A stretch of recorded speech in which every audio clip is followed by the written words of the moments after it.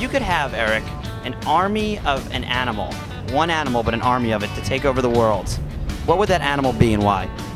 Oh, brother, what kind of question is that?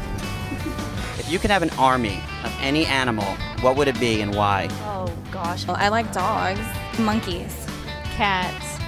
Bats. Rats. Large cats. Bats, of course. They are mammals. Tigers. Tigers, leopards, black panthers. Penguins. Penguins, that'd be so awesome. Cutest army, cutest army. What about the lynx? You can't find for like your northern territories. Rats, because I already own 12. So you already pretty much have an army of rats. Oh, I just love bats. I keep a little bat I have that is in a jar up on my shelf. He's so cute.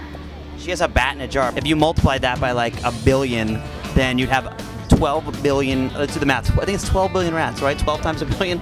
So would you have an army of dogs that could take, like you could take over the world with this army? Would you choose dogs? I'd probably give them machine guns and just tell them to make sure that our streets stay crime-free.